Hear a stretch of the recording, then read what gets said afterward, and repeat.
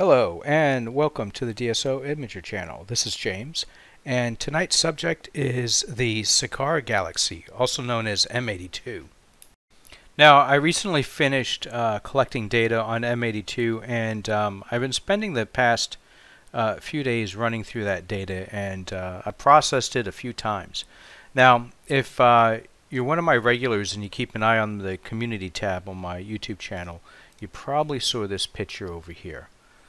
And so what I was sharing here is all the data that I've collected, and you're seeing that correct. That is 114 hours and 24 minutes of total integration time.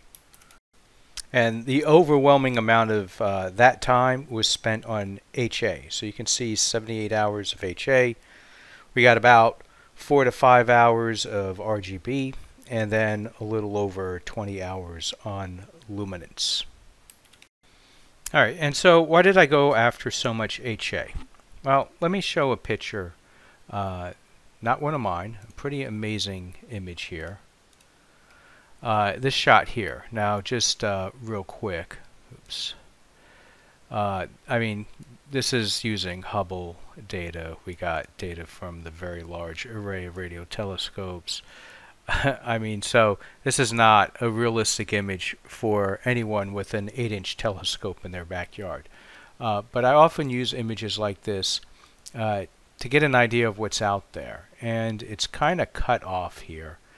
But you can see this structure over here. It's known as the cap for M82. And so it's like a little cap. Everyone's familiar with the HA regions.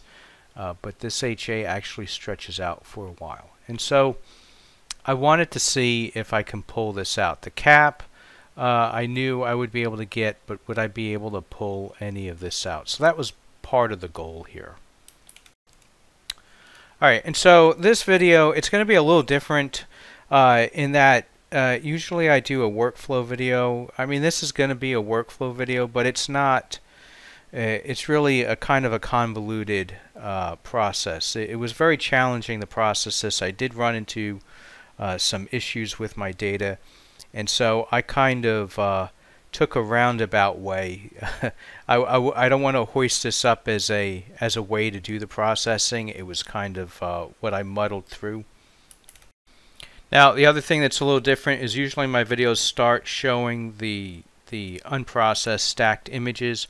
Well, this is like the third, what you're seeing here is like the third or fourth time that I've gone through this data. And so at this point I started with data that stacked images that have already been cropped and have already had dynamic background extraction. One pass of dynamic background extraction ran against them. So what you can see here is the luminance, and here's our red and green, blue, and here's all 70 plus hours of the HA. And it's the HA where I had the most trouble with. So despite having so much time on there, this image doesn't look too clean. It's definitely still got some noise in there, and we're seeing some kind of like I don't know, some kind of stacking artifact, this kind of moded look here. If we see here, you can see the cap's pretty visible, and we can see some structure out here, and in particular there's something over here like a little bit of cloud of HA that I noticed in the other picture. So we definitely got some structure here, but with the noise level being what it was going to be really difficult to get this to show up in the combined image. Now, for luminance, I did something interesting. I basically took all of these files here, the luminance, RGB, and the HA, and I just stacked them all together into a single integration, and that's what this one here is. Now, why did I do that? Well, with the previous processing attempts that I tried, using the regular luminance by itself didn't yield a great result when adding the HA in there. I lost too much signal from the luminance, and the HA wasn't as prominent. It certainly didn't look like 70 hours worth. And so through some trial and error and trying different things, I determined, at least for this particular image, it worked out best to have a master luminance that was an integration of everything.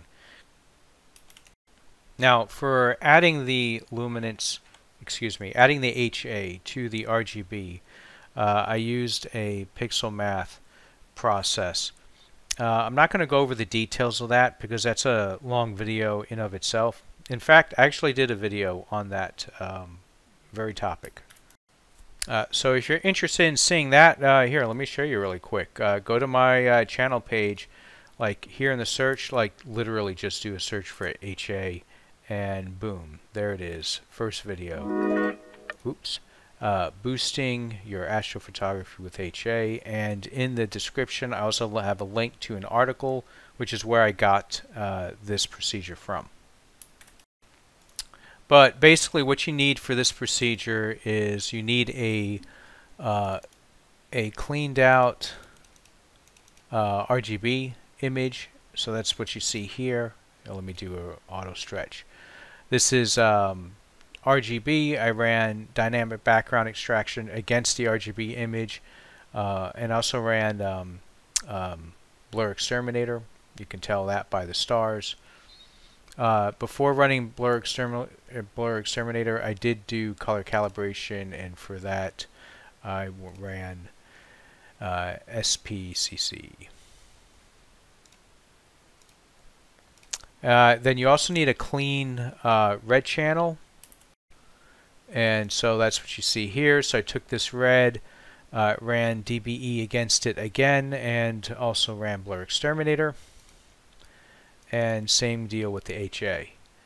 And for the Mega Stack LRGB HA, also ran blur exterminator against that.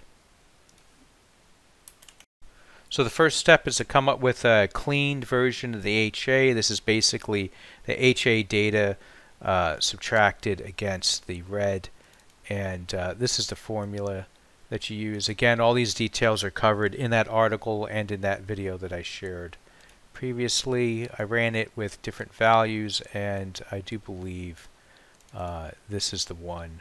No, that wasn't the one. This is the one that I ended up keeping. So here you can see the HA signal is pretty well isolated. It's pretty much the only thing in this. You're not really seeing any of the galaxy itself in here.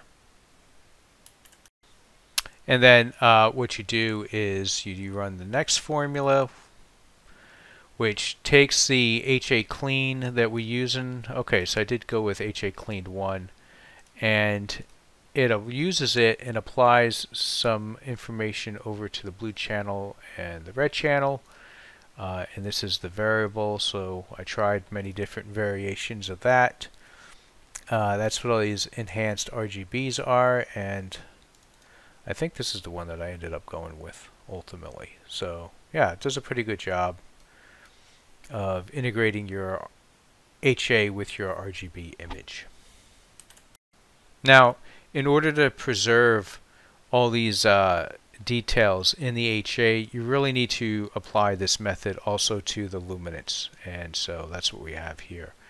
I have it less of a auto stretch on here just so we can see the detail. I mean, this is how this is me spot checking to make sure that we're getting good representation of the HA, and also we can see some detail in the galaxy core.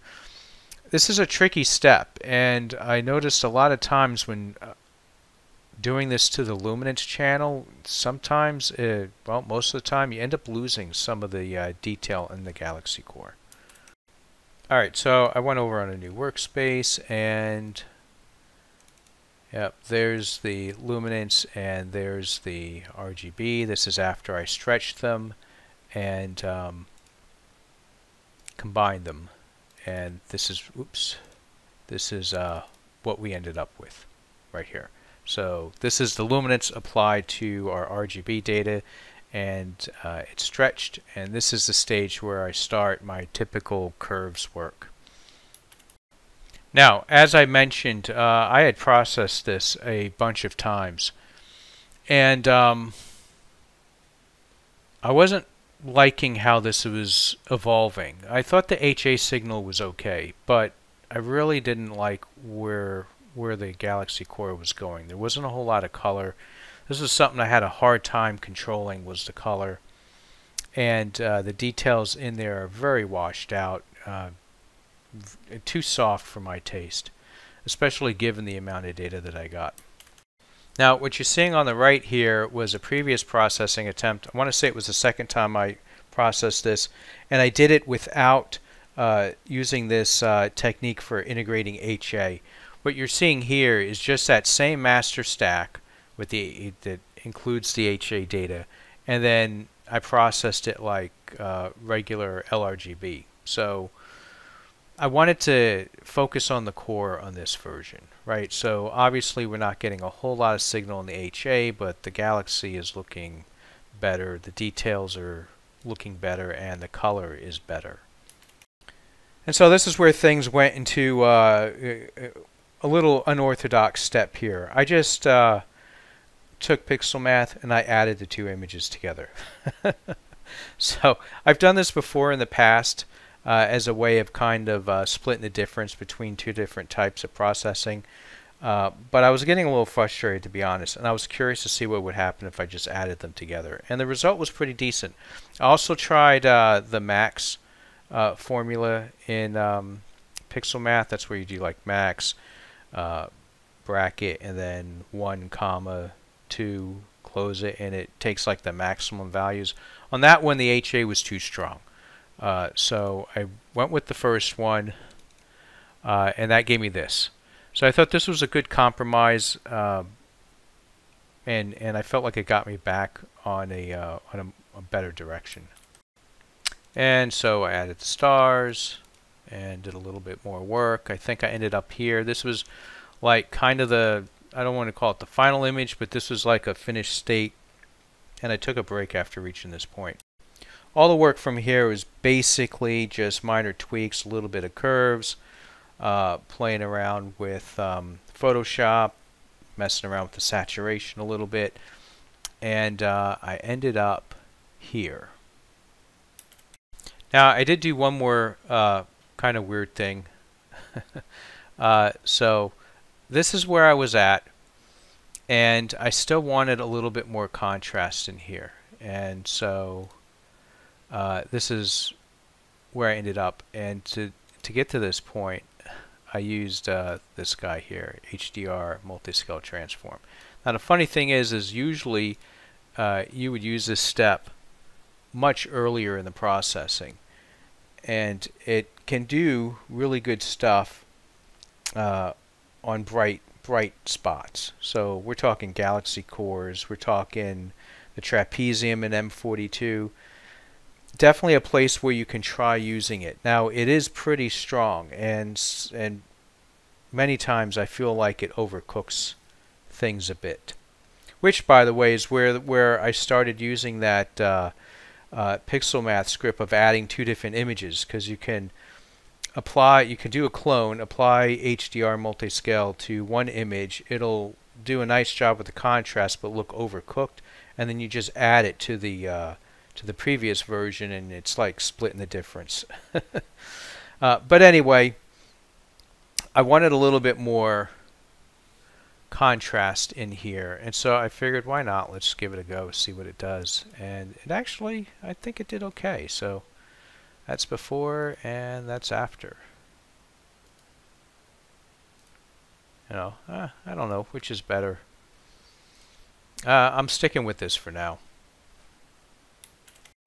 Alright, so 114 hours. Does it show? I don't know. I can see the cap barely. It's not well defined. I can't see any of that structure in between.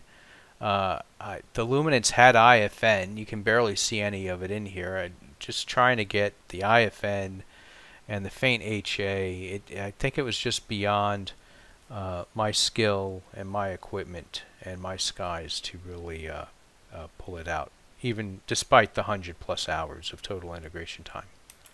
But anyway, this is what I got. I think it's decent enough for now. If you like this video, if you thought the image is pretty cool, go ahead and give this video a thumbs up. If you're not already subscribed to this channel, now would be a great time to hit that subscribe button. My goal is to produce a workflow video at the very least for nearly every image that I process. And I've got 3 telescope rigs running now on a regular basis, so I've got a steady flow of information coming in.